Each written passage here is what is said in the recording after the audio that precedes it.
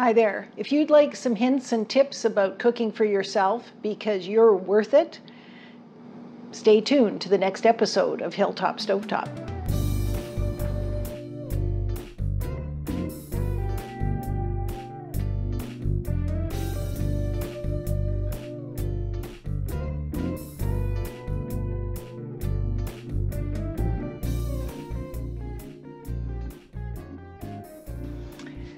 Hello and welcome back to Hilltop Stovetop, the show where we're teaching you how to make great meals in an ordinary kitchen.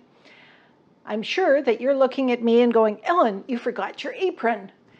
And I didn't forget my apron. Today is a little bit different episode. I want to talk to you about cooking for 1 or 2 people. And those of you that have been watching my shows for a while know that I live alone, but I still cook a lot. And so I wanted to help you folks out to show you what I do with the leftovers and how I manage that sort of stuff around the kitchen. So we're going to do a little mini tour of things in my kitchen so that you get some ideas. Now in today's world, the single population is definitely one that is growing. I've been reading a lot about that over the last few years. Either because you're an empty nester and so you're down from cooking for 4 or 5 people down to 2, or you're divorced or you're widowed, or you're a young person just starting out on your own and you're used to watching, your family cook big meals, but all of a sudden you're down to cooking for just one and it's a little bit different. Now, before I retired, I used to work for a bank, and I would see people all the time who were newly divorced, newly widowed, and all of a sudden became malnourished almost. And even though I wasn't their healthcare provider, I still noticed that. And that was because they, you see the little old lady living on tea and toast, or they don't know how to cook, or they're just kind of frustrated by it. I would also see a lot of young people who would come to me and go, why can't I save money? And we'd start going over their budget and look at their bank account and realize, every day you're going to the coffee shop and that's $5, so that's $150 a month. Or even if 2 or 3 times a week you're eating out, and you don't leave a restaurant for between $30 to $50 easily. And you do that a couple of times a week, well, that's $100 a week, that's $400 a month. And that's just kind of bare minimum kind of stuff. If you're eating out every day, it really, really adds up. Even going to, fast food, hamburger joint, it's $15, $16 for, a burger and fries and a drink and that sort of stuff. So by eating at home, you can economize. And you can eat healthier. If you eat a lot of processed food, you end up with a lot of extra sodium and a lot of extra sugar. And when you cook for yourself, you have some control over that. And that's where you see a lot of older people in particular, where they're having problems with diabetes or with their blood pressure and that kind of stuff. And they're eating convenience foods, or they're maybe eating out, or they're not eating a balanced meal. So one of the reasons I started this whole channel was to help people to eat healthier and better food. So we're going to do a little tour here of some hints and tips that I have here. First thing I'm going to suggest that you do is get yourself a cookbook. I know you can get recipes for everything on the internet. I certainly use it a lot myself. But sometimes having a cookbook is a good idea because it gives you inspiration. And I've got, I think, over 200 cookbooks myself. I'm a little bit of a cookbook junkie. But I make things up as I go along, but I also use them for inspiration. And I might see something in a cookbook that I like, but I'm not quite happy with the recipe. So then I'll go to the internet and I'll look for something else. But the key is looking for something. If you're only going to have one cookbook, get something that has a variety of things, and get something that's got pictures in it, because that's a big inspiration for you, is to look at the pictures and say, wow, that looks really good. I want to try that, okay? You can get cookbooks that are specifically for cooking for 1 or 2 people. This is one that my stepchildren actually bought for me when they'd moved out, and it was just my husband and I. And you know, you have to think in a different mindset when you change the number of people in your household. But every recipe that you see will say this serves 2 or this serves 4 or whatever. So even if you've got a mainstream cookbook, it'll tell you whether it's 4 servings or 6 servings, and you can either divide the recipe or you know that you're going to have leftovers. And we'll talk about leftovers in just a little bit. So that's number 1. Number 2 is your cooking utensils. Now, particularly if you're somebody that is used to having a big family, so you got to remember me, I went from having you know, sort of family around and a husband and that sort of stuff. And then for a while, I ran a B&B. And then I had international foreign exchange students staying with me. So hello, Aya and Ellie. And so I was always cooking for bigger groups of people. Now, all of a sudden, I'm down to 1. And particularly with COVID, I don't even have company over for dinner anymore. So that's changed things quite a bit. So a key there is knowing that you've got the right equipment. So rather than taking your old frying pan that you used to use when you had, you know, the 3 growing teenagers in the house, get yourself a smaller pan. Now, this is an omelet pan, but it works for a whole lot of other things as well. And then that's just the diameter of my hand. You can cook a couple of eggs in there. You can cook a small amount of vegetables, any number of things without it being overwhelming. And the same goes for pots. Rather than having a big pot, go ahead and get yourself a little pot. This particular one, I just bought this at Value Village, a thrift store. It cost me $10. And it's a KitchenAid, good quality pot. You don't have to go crazy with that. The other thing is, these are a couple of things that I've got from Pampered Chef. And I've got 2 smaller ones. This is actually meant to go into a toaster oven. This one is a cake pan, but these are both really good for a single person versus this bigger one for a whole family. And I also have this grill, which I use on the barbecue a lot. So that's pretty awesome. The other thing is nowadays, of course, there's so many electronic gadgets that work well. You've all seen me use my Instant Pot. This is a 6-quart Instant Pot, but you should also know that they do come in smaller sizes. This is just a 3-quart one. And I use this one a couple of times a week. I make my porridge in it. I like porridge for breakfast, but I make porridge in that, and then I put the leftovers into containers, so I only have to make porridge twice a week, and then the other days I heat it up in the microwave. Microwave is another fabulous thing when you're a senior person or a single person, not necessarily senior, but a single person, because you can have those leftovers and warm them up. As an example, yesterday I made a big pot of minestrone soup. I put it into containers. Some of it I put in the freezer for future, and I've got a couple in the fridge, so I'm going to have that for my supper again tonight. I don't mind eating the same thing 2 nights in a row, but I don't like it 12 nights in a row, right?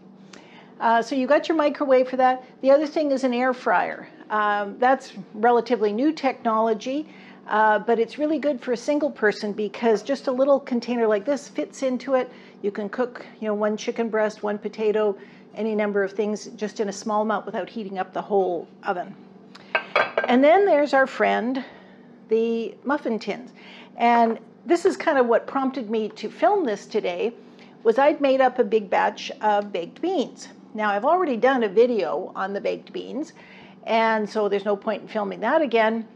But if I was to sit down to eat this whole thing of beans, I would explode, right?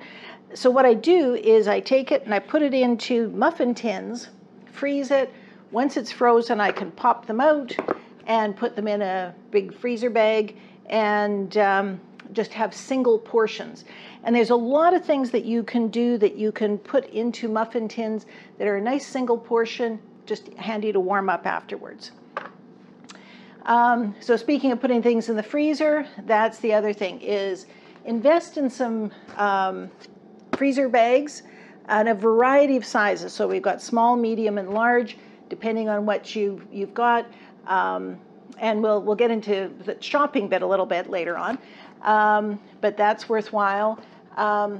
You can get leftover containers. Now these ones are the semi-disposable, I'll say. I like these ones if I'm, say, sharing something with somebody else. I don't worry about getting them back again, but they're not good for really long term. So for the long term sort of things, invest in some good quality leftover containers. These ones are glass. They go in the microwave. They've got a really good seal on the lid, and things stay in the freezer for a long time. The other thing about these is it's got a nice flat top so that you can label them well. Now I try to remember to label things with my label maker. A piece of masking tape with a handwritten note on it is just as good. Two reasons. One is you say to yourself, I'm going to remember what that is when it goes into the freezer, but you never do. You look at it when it's this lump of stuff and you go, is that the lasagna, or is it the baked spaghetti, or is it the soup? I can't remember. And then the other thing is putting the date on it, because even though having things in the freezer keeps it longer, it doesn't keep it forever, right? And so speaking of freezers, most people have a freezer on their refrigerator. I use my refrigerator freezer for the open bags of things.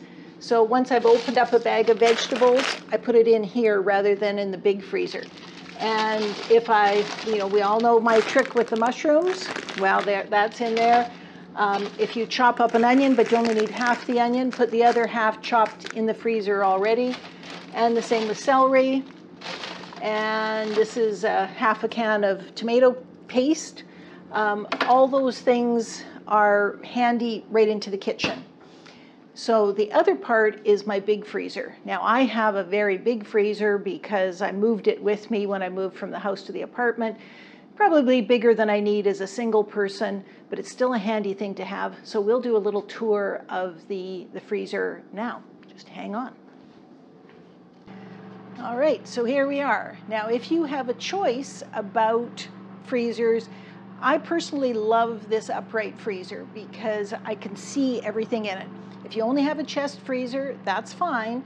But one trick that I have is I do sort things into little baskets.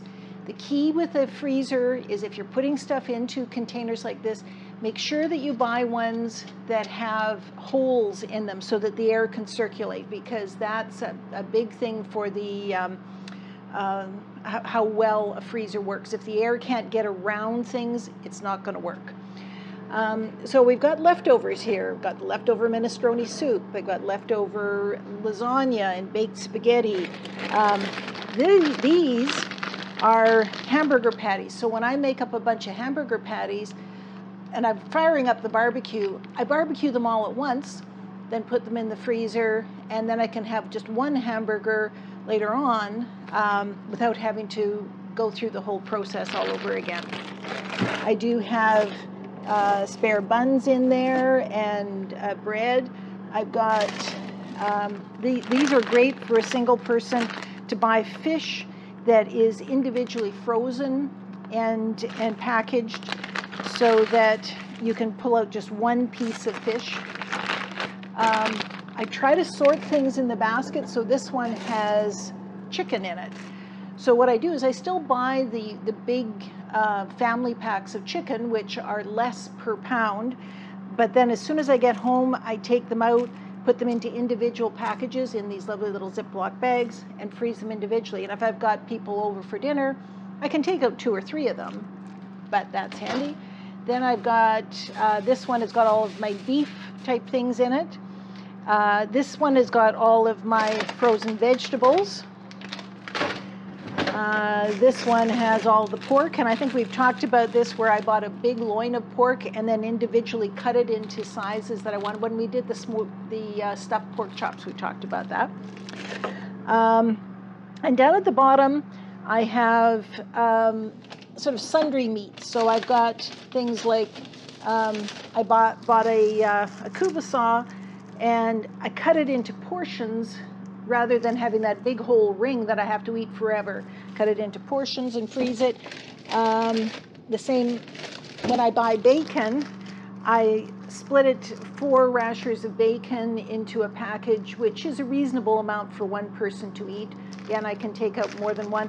When I made the baked beans, I took out 3 of these to put into the baked beans. And I've got sausages in there, and I do cheat a little bit and buy the pre-stuffed chicken breasts, because these are individually packaged and real handy to cook up. And again, I got more leftovers, but you see, when you've got good quality containers for your leftovers, they stack nicely in whatever freezer you got, whether it be this one or just the one that's on your refrigerator. And then in the door, I've got my frozen shredded cheese, and the hot dogs are for the dog, because that's her training treats. We've got the puff pastry. We all know that I love having some puff pastry in the freezer. And I've got fruit. And you see that I'm not afraid to go to the big box stores and get huge bags of frozen stuff, because you can take out just what you want. I can open that up, take out a little bit, put it in the fridge, let it thaw out, and have that to use. So there's my freezer. All right, so the last thing is things that would be on your pantry shelves. So that might be things like pre-made spaghetti sauce, canned tomatoes, canned fruit, canned any number of things. When you're used to cooking for a big group, you of course want to have the big cans of things because it's more cost effective. Sometimes it makes sense to buy the smaller cans, particularly when you're cooking for just one. For me to have a can of tomatoes like this, that doesn't take much for me to eat it up. But if I have a big can, then all of a sudden I have to make a bigger portion of things. And the same with the spaghetti sauce. They say if I wanted to make just some pasta and spaghetti sauce, I can cook one portion of pasta. I can go to, grab a bunch of macaroni like this, cook just one portion of this, but I don't need the whole bottle of spaghetti sauce. So that's where, if I just use part of this, if I've got good quality storage containers, I can put the rest of that into the freezer. You know how it is. You put the rest of this jar in the fridge and you say, I'm going to eat that in a couple of days, and you don't. And 3 weeks later, you look at it and it's all moldy, and you end up throwing out food and wasting it. So by being able to transfer it into another freezer-safe container and freeze it, then you are more likely to use it up. The other thing are these little clips. These are just from the dollar store. And if you have a bag of frozen vegetables or a part bag of pasta or something, you can clip it shut and it's going to seal up and not dry out as much. So that is my hints and tips for being a single person eating. And that goes for single people or just 2 people. You're definitely downsizing. You don't want to have to feel like, oh my goodness, I have to eat the whole thing, because that's going to end up with weight problems and that kind of thing. And that's something that I'm really, really working on myself, is to say, okay, well, portion control is, I can still eat wonderful things. I just have to eat a reasonable portion of it. So I hope you enjoyed today's episode of Hilltop Stovetop. If most of my videos you would be able to cook for one person, you could minimize the volume of it, or you could freeze them, or those sorts of things. Even the pot roast and the ham, slice it all up, put them in baggies and individual portions and freeze it. That works great. So, so if you like this, please subscribe, and don't forget in the comments if there is something you would like to learn how to cook. If I know how to make it, I'll give it a shot. And we'll see you next time. Bye-bye for now.